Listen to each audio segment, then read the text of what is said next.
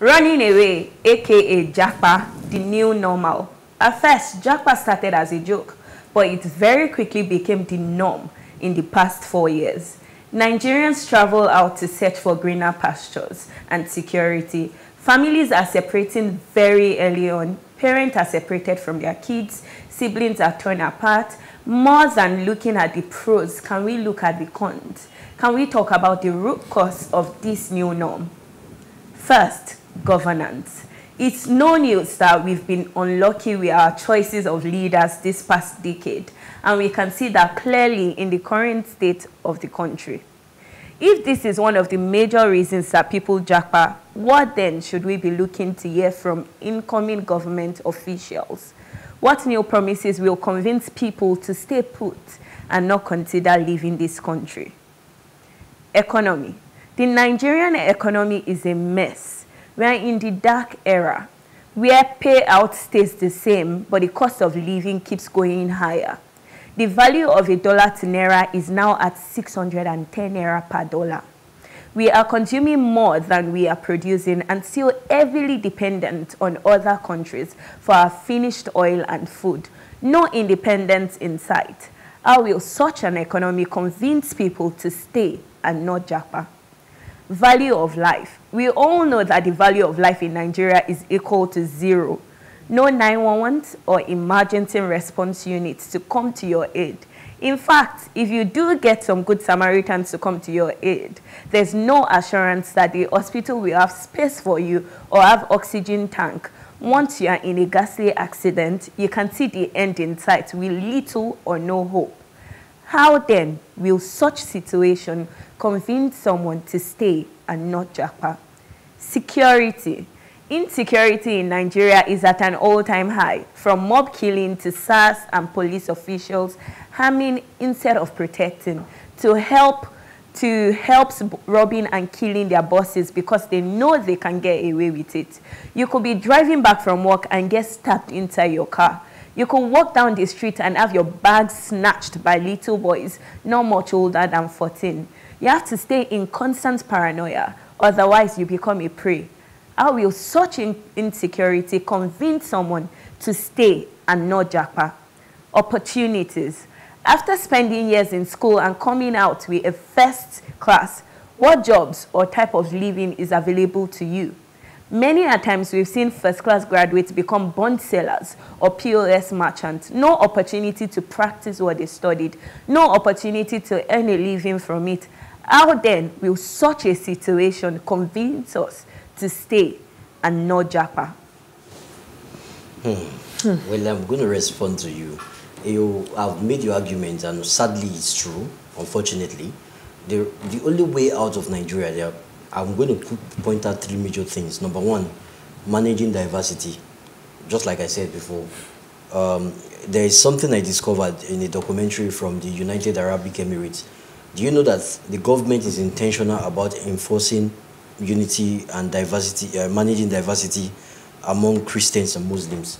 There's a mosque in United Arab Emirates within churches that is called Mary, the Mother of Jesus Mosque. They named it because of, in honor of the Christians around that area. Because they are trying to tell them that we are different religions, but let's stick together and make the country work.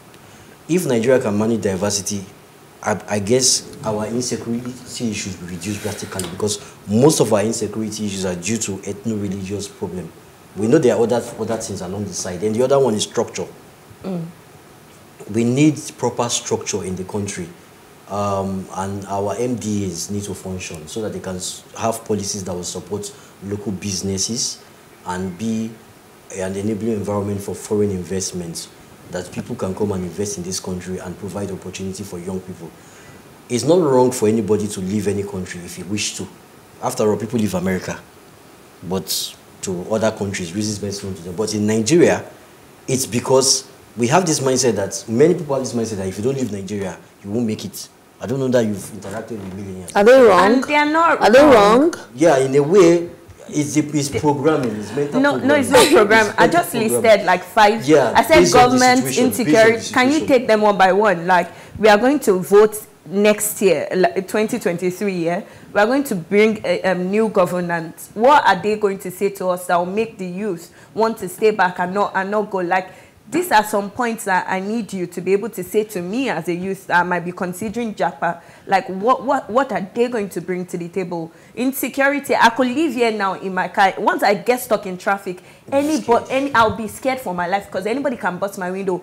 What are you saying to me that would make me stay, knowing that that situation can happen? Like, I think Elijah, I think that your response is so academic. Yeah, it sounds like something that you're supposed to just. We are coming from a Nigerian situation, so I'm going somewhere. No, because you sound very academic. Yeah, I'm going somewhere. This is our reality. I want you to get to where you're going so that I can say what I want to say. Vocalize and stop the decks of the government. These people, they go out, they see how outside this country function, and they are happy to go buy properties there. When they come back, they leave the country the way it is. Whether you like it or not, build houses and have 10 million houses in London and the US. And we have many Nigerians jackparing. Let me use that language. We still have to care for our country because it's our country. You go. Unfortunately, unfortunately, Elijah, actually, Nigeria ceases to be their country once they get to that country and they get the right of, on whatever you call it. Because you see, I'm home and I do not have the rights that should be accorded to me as a citizen. Yeah. And then I go to a foreign place, I am welcomed, I get a job, security is paramount, I can pick up the phone and call 911, I'm sick, I can call the ambulance. Nobody is asking me to pay up front before they look after me. Yeah. What is not to Japa? That is why I said the structure. The government have to pay attention to structure, responding to 911. What government? What government? The government of the day. That is not. We have our government. So in my mind, I'm Some thinking, of them are sabotaging. I don't know who those people that you're talking about. I don't know where they are. I don't know whether they've been born yet, because I'm thinking in my newspaper, I'm reading about some mighty figures. 1.9 trillion naira that somebody just ate. 9.5 billion, 410. I'm thinking, my goodness, billion. All this, and then you are saying the government. Which government are you talking about? I don't understand. When you've said what you said, no, I'm sorry. Yeah. When you said what you said, all the things that you were listing out, I just felt like just lying down and just crying. That's what I feel like doing, because. And this is me who loves Nigeria. This is me who has been hopeful for my 50-something plus years that Nigeria is going to get better. Every day I'm thinking Nigeria is going to get better. But now I do not have even a moral justification to tell anybody who wants to leave not to leave. Because what are you, you're talking about the ideal, but there's no ideal. There's no ideal. I can't, anybody that wants, I don't even call, I call it escaping. All the people who are escaping, so I don't say they're relocating, I'm like, they're just escaping. And I'm like, can't I just follow you and just escape with you? And I'm going to give two scenarios that are personal to me. So I have a cousin, she wasn't good in school at all. She wasn't good at school work. And then no matter how they disciplined her, no matter how the lesson teacher we brought, that just wasn't her thing. And then when she finished secondary school, before she wrote Japa before the result and all this thing came. During that interim, she was working for a restaurant in Lagos, doing for an internship or whatnot. They were paying her peanuts, but just so she does not sit at home before university result came. But then her mom was able to work something else out. She was able to travel abroad. When she got there, she joined a female soccer team. She's doing very well. She wasn't good with education. She was good at soccer. With soccer, she's able to send money home to her parents. With soccer, she's like, if she was here in Nigeria, she's like, there. That's the opportunity. I can imagine how bad they made her feel here. We don't have that structure. That's the opportunity I'm talking about. Now, education didn't work. You see an opportunity for something else to work. In America, you see work that I'm an influencer, and that's what the person does, and they're making a good living. Is there that opportunity yet? That's one scenario. Second scenario is this girl going home from work. She was driving, she passed through our Eco Bridge, traffic held her up, and then this guy said that it was a girl driving, only her in the car. They busted her window. He wanted to stab her in the neck, but she was able to put her shoulder just to get a phone that you sell for 20,000 naira.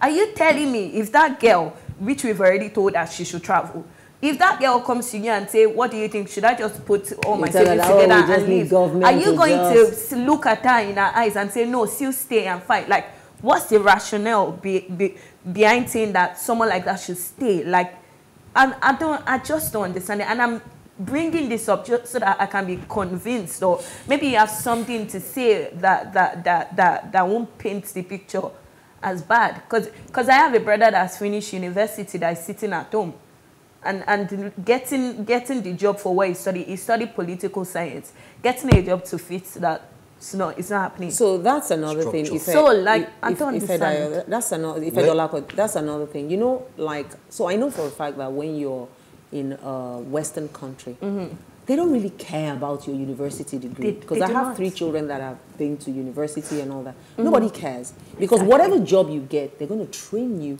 for that job. So in Nigeria, they like, you must be a lawyer, you must be a... My daughter, when she did law, and then she decided that she doesn't want to be a lawyer. She's actually doing her master's and is in law school, but she said that she doesn't want to be a lawyer. So she's got a job in compliance. She's had to learn everything from scratch, but she will soon be like, you know, that is her core. Yeah. The fact that she has a law degree has no bearing on what she's doing now. Well, I wouldn't say education didn't work for your cousin. I think it's the kind of education. Even why she what I'm saying is that why she was doing her soccer stuff there, because that environment, their concept of education is not like our concept of education here. Yeah. Our education is go and read book, get certificate. Their own education is solving problem. It's practical. And being fit to where your passion lies. That's education. So you won't say education didn't work for No, I'm not. No, don't get me wrong. I never said academics. I didn't say education didn't work for her. I said if she was still here, she would be languishing.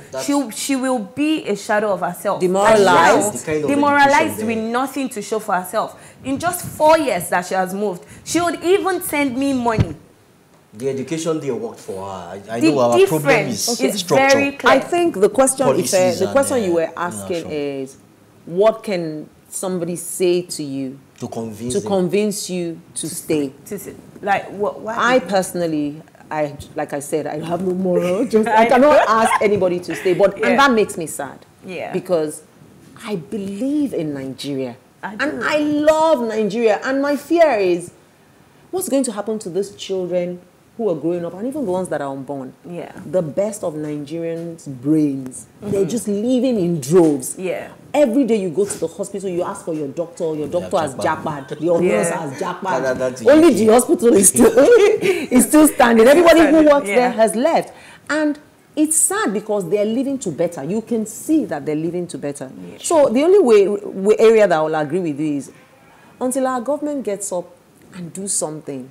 You know, I've thought of, can't somebody just come like a Rawlings and just do the Rawlings? Or Donald Trump. I'm just like, somebody need to go. We need to get your PVC. Let's start with that one first. Yes. Get your PVC. You're right. The only action is I cannot PVC. Get your PVC. Elijah, PVC. Yes, yeah. Peter Obi has just absconded to another party. He has not yet said that. Who is APC? Okay, look at APC and tell me who they're bringing that. Even if you had your PVC, you would want to vote for. And that's what she's saying. Who amongst these people are we even going to say, oh, this person can save us? You know, in politics, anything 24 hours is quite a very long time for anything to happen. So let's watch and see what happens. Okay. Why we hope that the parties will bring forth credible individuals. Get your PVCs. That's only what I would advise. If you complain about Nigeria, if you ask me, get your PVC. We will. I have my PVC. Let's try. I have my PVC. I have been voting since democracy restarted. I have been voting. Sometimes I have voted for people knowing that this person is not going to win, but my conscience would not allow me to vote for someone that I know that they probably cooked and that person is going to come anyway. Yeah. I don't know. I cannot tell you not to Japa. I'm sorry. I can't tell. I don't think that anyone can tell anyone right now. Even parents are like, please, Japa, we can get them sent for me. That is why I said this thing has become from reality to ingrained in our mind, that we just believe that the country cannot work unless you Japa. These same people that are causing problems in the country, when they go out there, they respect their system. They respect their system and they so why do they not? Why are they causing? Because the government will not. Because the government will not enforce any laws. Which the government? I'm talking about the those in government. The constituted authority. Which are part of the people. They have their family members abroad. Many of them have second citizenship. Yeah, absolutely. When they go to those countries, they do very well.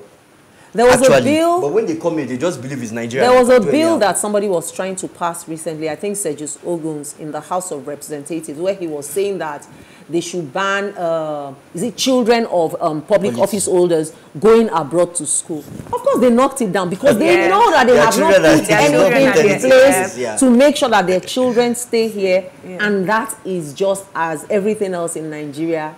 It's just that. I'm just at the point where I'm almost, I don't know if we're even allowed to say this on TV, because, I mean, we should at some point be able to encourage people and be like, oh, this is Nigeria. But I'm just so sad, and I'm getting to the point where I'm just losing hope in this country, because the people that we have elected to build, they seem to not care or want to. What comes to my mind is there's this place in the Bible where God was telling one of the kings and saying that, oh, because you did this, this is what I'm going to do to you. And the king was like, it's okay. You are going to do it after I'm dead. It's not me who is going to suffer for it. And I can just, it's my children, so it's okay. I won't be here.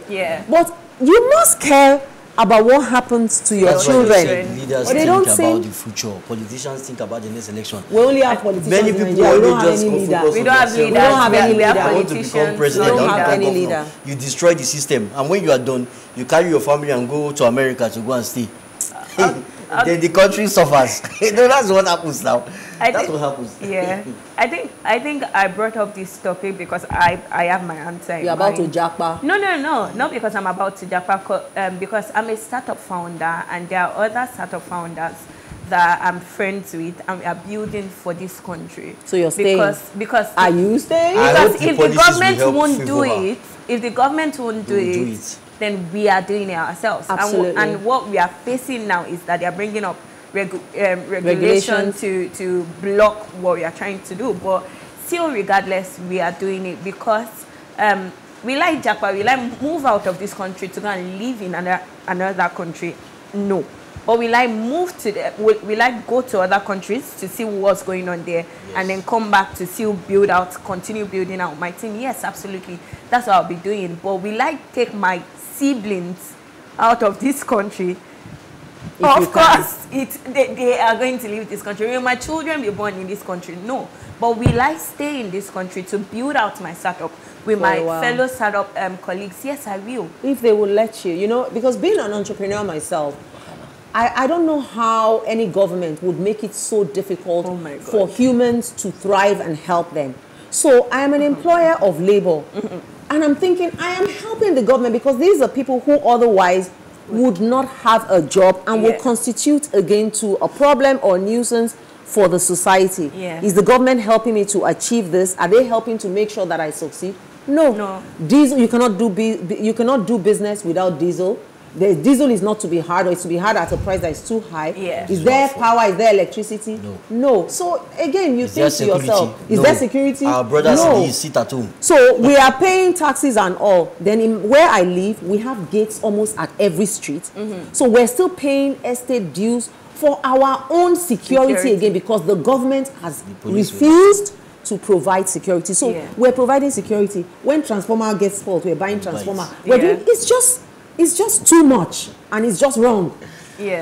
Just imagine what is happening now. I'm just trying to imagine the brilliant ideas that Governor Soludo talked about before he became governor. Now he's there now. He's trying to make it work. Look at the way they are frustrating him. They become redundant. He's now fighting from sit at home to, you know, they beheaded last week. You heard of the woman lawmaker? No, I'm not even talking about the lawmaker that was beheaded. His head was. I think we're in Vikings, and they hanged his head on his stick. Oh my God! Before they killed that woman and her children in Anambra State. In Anambra State, nobody has been brought to book. Nobody has been brought to book. People are scared there. The governor has brilliant idea, but now it can't work now because you see how the state is. Now the Igbos or the indigenous that are outside, doing well outside, I hope they will come back to set up businesses. When they see that, they're not coming back now. Yeah, they can't. They'll be scared of coming back. They cannot come. So again, I think that the psyche if you go to the north, the same thing. So our psyche needs to be rejigged. I don't know, it's like they should just give birth to every Nigerian again and put something in us. Let me throw a little bit of humor. So Yoruba people to the rescue. If the east is burning down and the north is burning down, this is not lobbying. So Yoruba will have their own. We all have. You see, the country is actually our own. We just want to have our own and then party. We just want to party. We just want to party. And shout. It's still not safe. That's what we want. But let's not be fooled by yeah. the fact that you think Lagos is really exclusive, so you're okay. No, we don't think. Obviously, what she's talked about, those are the things that are happening in Lagos. Yeah. Generally speaking. Because people think, oh, it's happening in this, it's happening in us, it's no concern, it's like Lagos. The mob killing happening in Lekki. No, our almighty Lekki. It's too close so for comfort. We know Anything can happen anytime. Yeah. To be honest, you know what I'm looking for to? I am looking for someone to just come and shake the table, turn everything upside down, and give APC a run, a serious run for their money, both in Lagos and Nigeria as a whole. Politicians, but I think the same people moving from PDP to APC to PDP. Like there are some people now. Look at Banky W just won House of Reps for Etiosa local government. There's hope. Yes. But I'm thinking, where are these NSAS people? This is time for all of them to come out. I would have thought to see more of them in politics. I hope they do. I hope they do. But to me, I don't see any reason as changing parties to solve problem. Because if you see a man that has a very nasty character and you call him XYZ, his name is XYZ. I'm not voting for parties. The man changed his name to ABC. He's still the same person. He's still the same person. Me, I'm not voting for party. I'm voting for individuals. Right? Yeah. So I may vote for one person in APC for gubernatorial. I may vote for somebody in Labour Party. That's what I'm going to do. We have great Nigerians, good Nigerians. Oh, we do. If you travel across Africa, you know. They don't have the necessary maybe financial or support or grassroots mobilization to get there. Because some of these so-called we would probably go on and on politicians and on that are corrupt, they have held captive the people. We would probably go on and on and on because we have so much to say and very little time to say it in. So we thank you for your attention while the program lasted. We hope our conversations resonated with you and that in some small way encouraged you to contribute to your immediate environment. Little drops of water, they say, makes a mighty ocean.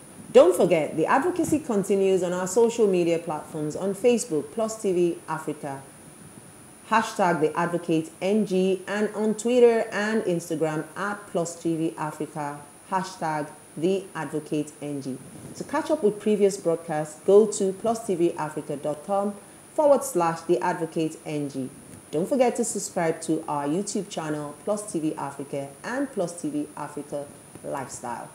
Join us next week, same time on this station. Let's keep advocating for a better society.